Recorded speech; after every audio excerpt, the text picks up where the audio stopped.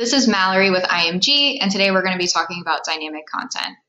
Dynamic content is available in Pardot editions higher than Pardot Growth. To find dynamic content in Pardot, you'll want to go over to the Content tab. And then on the left-hand side, we have dynamic content. Dynamic content is essentially advanced merge fields that you would use in your email templates and list emails. So just like you would use hi, first name, merge fields in an email template, you can insert dynamic content merge tags in your email templates to display different types of images or even different blocks of text to your prospect. So in order to create dynamic content, you'll want to go over here and add your dynamic content. I'll go ahead and name this test. You can also stick it into a folder if you'd like. You can tag it also. Here's where you're going to set the default content. So this is what the viewers are going to see if they do not match the criteria set by the dynamic content rule. So most of the time this is going to be left blank, or if you wanted everyone else to see a specific set of text or an image, you can go ahead and write in what you would like everyone else to see. Go ahead and hit save. And then down here near variations, this is where you're going to set your criteria of who should see this special piece of content.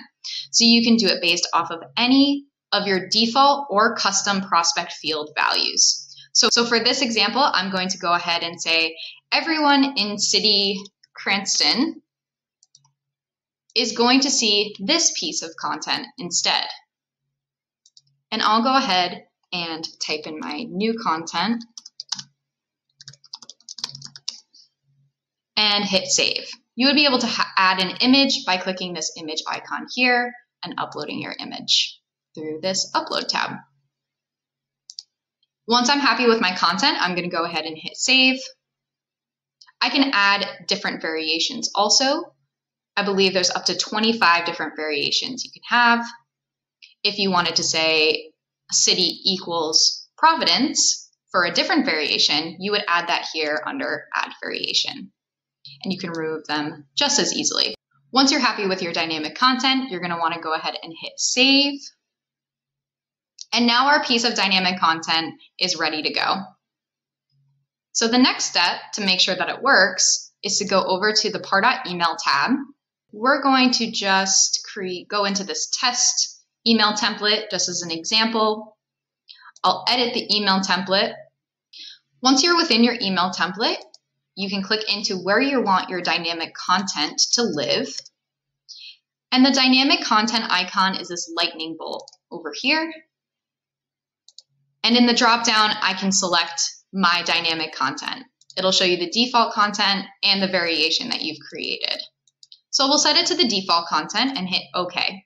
And you'll notice that it shows up in the template just like a normal merge tag.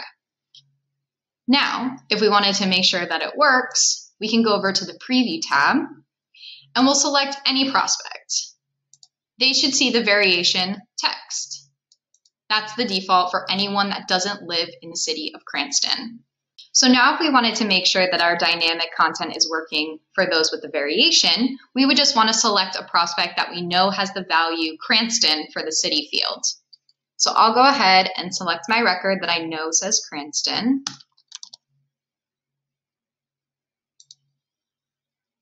And there's where you'll see the variation at the top where that merge tag for my dynamic content lives. So that's how dynamic content works. You can get really creative with it and change up blocks of text. You can change up images just based on your prospect field values, default or custom. It's a really great tool to save time on email templates when doing a mass email send. Thank you.